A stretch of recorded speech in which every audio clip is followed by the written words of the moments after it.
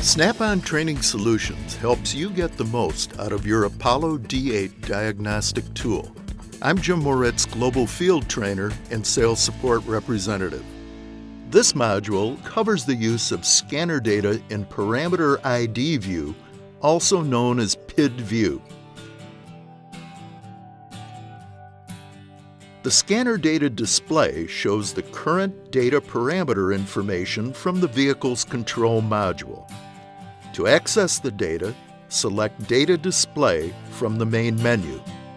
Depending on the vehicle, this may open a submenu of viewing options. Remember, you can scroll down using the touch screen or keypad for additional selections. For this example, we will choose to view engine data from the submenu. A list of engine data parameters shown along with a brief description of each parameter. The data appears in a digital text format on the right called PID View. The data values refresh as the vehicle sends new data.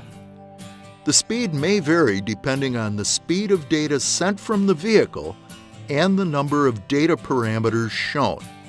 Scroll down to see all available data parameters. The data is continuously recorded for all available data parameters. After recording 4,000 frames, new data is recorded, overwriting the oldest frames of data. The pause button freezes the data display for closer examination and review. When the data is paused, other controls appear.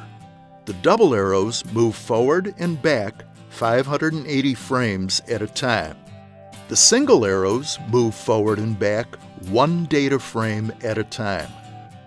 Move the position indicator to navigate to any part of the recorded data. Use the record icon to restart data recording at any time.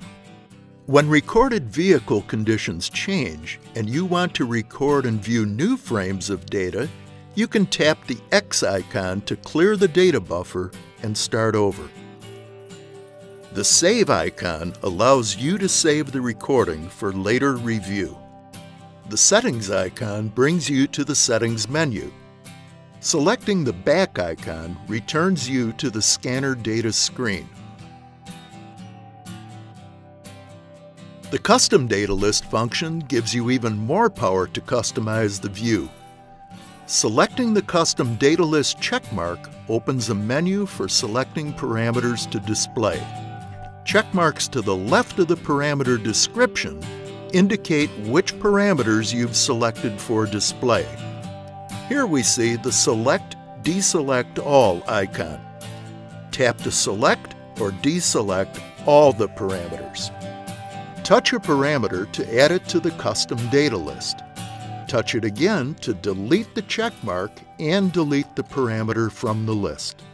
When you have created your own custom data list, use the back arrow to return to the data display and view the list. Custom data lists can significantly accelerate the speed of the data display by processing only the vehicle data that you need, so that you can find tough intermittent failures faster.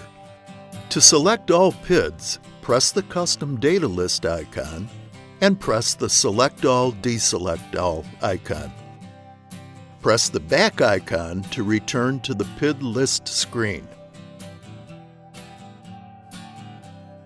The Sort function is another handy way to find and view the parameters you need.